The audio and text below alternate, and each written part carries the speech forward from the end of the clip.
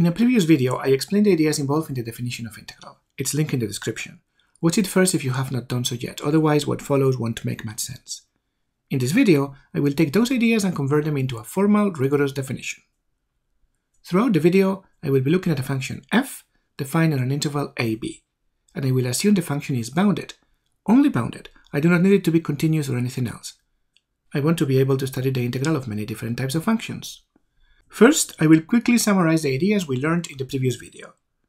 Here is the graph of the function f.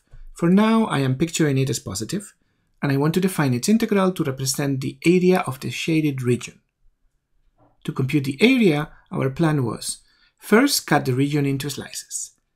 Then, underestimate the area of each slice by a rectangle below, in red in the picture, and overestimate it by a rectangle above, in green in the picture.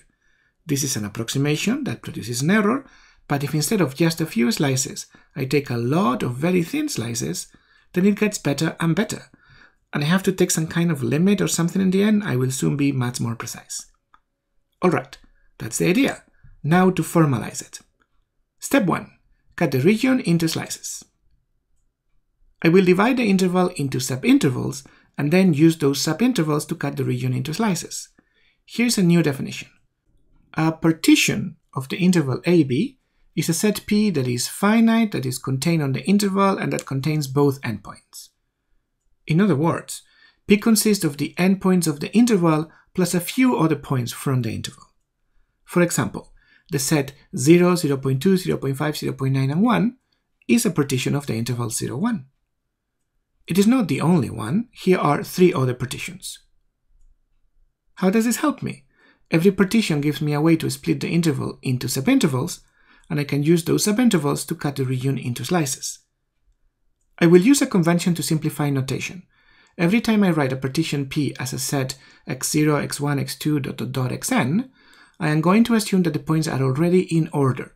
This is for simplicity. I do not want to have to write this every time. Great! Now we have the language we need to describe how to cut a region into slices. For example, if this is the region whose area I want to compute, and I take this partition of the interval AB, then I can cut the region into slices. 4 slices in this case. Let's move on to the second step. I want to under and overestimate the area of the region with rectangles. For example, with this partition I have 4 slices, and I want to underestimate the area with these 4 rectangles. What is the area of the 4 rectangles? Let's start with the first one. I will denote the height of the first rectangle by m1. m1 is the infimum of the function f on the first subinterval, from x0 to x1. I may be tempted to say m1 is the minimum of the function, but remember that not every function has a minimum. On the other hand, the function f is guaranteed to have an infimum, whether it has a minimum or not. We are assuming f to be bounded, so it is bounded on every subinterval, so it has a supremum and an infimum on every subinterval. Great! So the area of the first rectangle is the height, m1, times the width, x sub 1 minus x sub 0. Now to the second rectangle. The height is now different, m sub 2, which is the infimum of f on the second subinterval, and the area is still height times width. In the same manner, I can add the area of the third rectangle and the fourth. It is convenient to rewrite this sum more compactly using sigma notation. The area of the red rectangles is the sum from I equals 1 to 4. In this case it is 4. In general, the number of rectangles will vary. Of m sub I times x sub I minus x sub I minus 1. That was the area of the 4 red rectangles as an underestimation. You see that we can do the same thing with the 4 green rectangles as an overestimation. The only difference is that the height of each rectangle will be the supremum rather than the infimum of the function f on the corresponding subinterval. This leads us to a new definition. Given a bounded function f on an interval and a partition P of the interval, let's introduce some notation. On each subinterval, I am calling little m sub I the infimum of the function, and big M sub I the supremum of the function. And finally, it is customary to write delta x sub I for the width of the subinterval. With this notation, I define the p lower sum of f as this sum in the red box, and the p upper sum of f as this sum in the green box. These are just numbers, but it is important to remember their geometric meaning. They represent the under and over estimates for the area that comes from the red rectangles and the green rectangles. Great! We are ready for the final step, step 3. This is the hard one.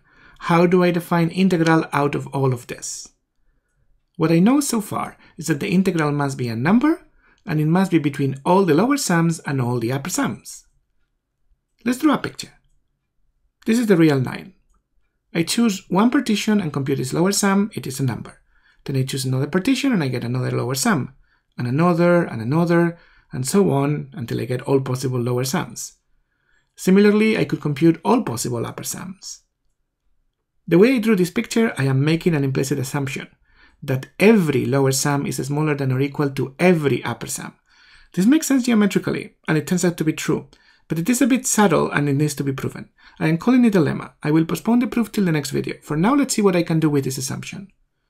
Let's focus on the lower sums. Out of all of them, how do I define the integral?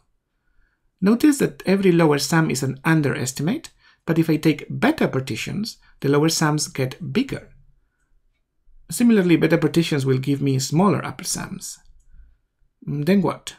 Beta partitions give me larger lower sums, and the larger lower sums get closer and closer to the area I want to calculate. Or so it seems from the picture. This suggests I should take some kind of limit. But what limit exactly? The limit as the partitions approach something? Partitions are not numbers, so this is not a limit in the sense we are used to.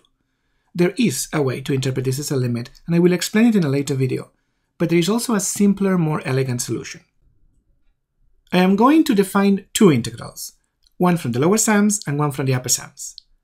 I define the lower integral of f from a to b, and I denote it with these symbols, IAB with a line under it of f, as the supremum of the lower sums of f. Each lower sum is a number. All the lower sums together form a set of numbers, and I take the supremum of that set. It may be tempting to think it is the maximum, the largest of all the lower sums, but beware, most of the time there isn't a maximum. There is a supremum, however. The set of lower sums is non-empty and bounded above. Can you justify why as an exercise? And therefore, it must have a supremum. Alternatively, I can use the upper sums.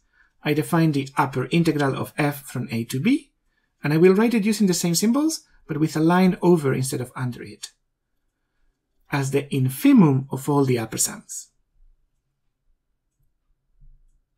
Now I have two definitions of integral. Which one do I choose? Since every lower sum is less than or equal to every upper sum, I can conclude that the lower integral is less than or equal to the upper integral. And now I have two cases. The good case is when they are equal.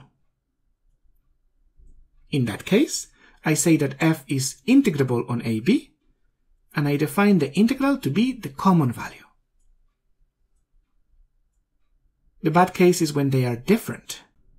Then I say that f is non-integrable on AB, and the integral is undefined. You may wonder how these two numbers could possibly be different. I will give an example in a later video. Finally, there is one very important theorem. Every continuous function on the closed interval AB is integrable.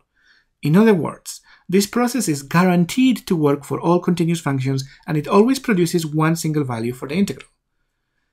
If the function is not continuous, then it may or may not be integrable. I'm not going to write a proof for this theorem, it is quite technical. You will likely learn the proof of it if you take an analysis course.